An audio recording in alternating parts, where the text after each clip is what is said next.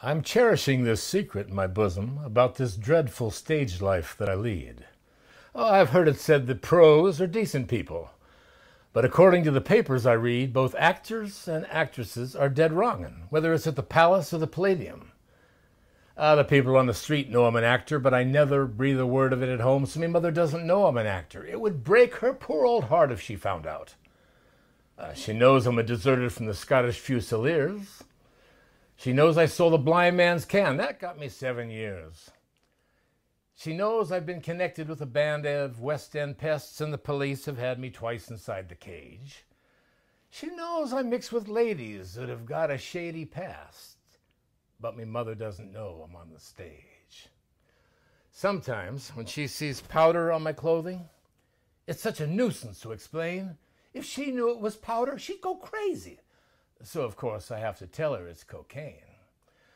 And the night she saw me out with a famous actress, she started screaming, "Murder! Police!" and would have caused a dreadful scene in public. So I told her it was the ambassador's niece, because me mother doesn't know I'm on the stage.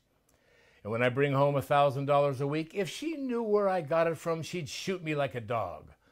So I told her I stole the money box from an Irish synagogue. She can know I'm a murderer before she knows the truth. I have to have respect for her old age.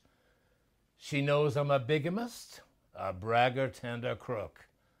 But thank heaven she don't know I'm on the stage.